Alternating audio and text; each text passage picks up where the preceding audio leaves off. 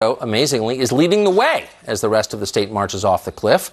Today, the governor of California, Gavin Newsom, signed a bill that will let citizens refuse to help a police officer in need. Chief Breaking News correspondent Trace Gallagher has more on that story. Hey, Trace.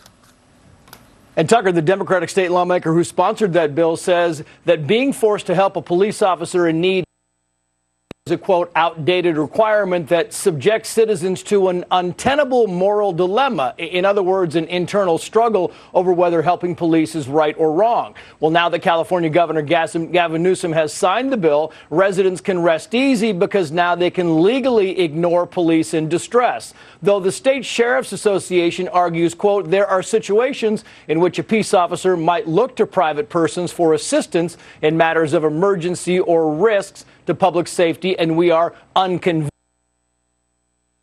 that this statute should be repealed. Others believe this is nothing more than California continuing to drive a wedge between and police. And the publication Law Enforcement Today points out that nobody ever got charged with not helping police, saying this is really about reminding people that police officers in trouble will have to fend for themselves. Newsom's office says the law is outdated and no longer in use. But remember, it comes just weeks after the governor signed a bill giving California police officers the toughest standard in the country when it comes to using force. Instead of reasonable force, it's now necessary force.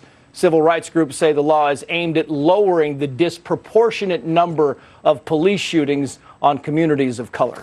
Tucker. Trace Gallagher, thanks a lot for that. Well, the Biden campaign for president was already preparing for a letdown in the state of Iowa. Now they're telling us that New Hampshire could be a disappointment, too. Huh?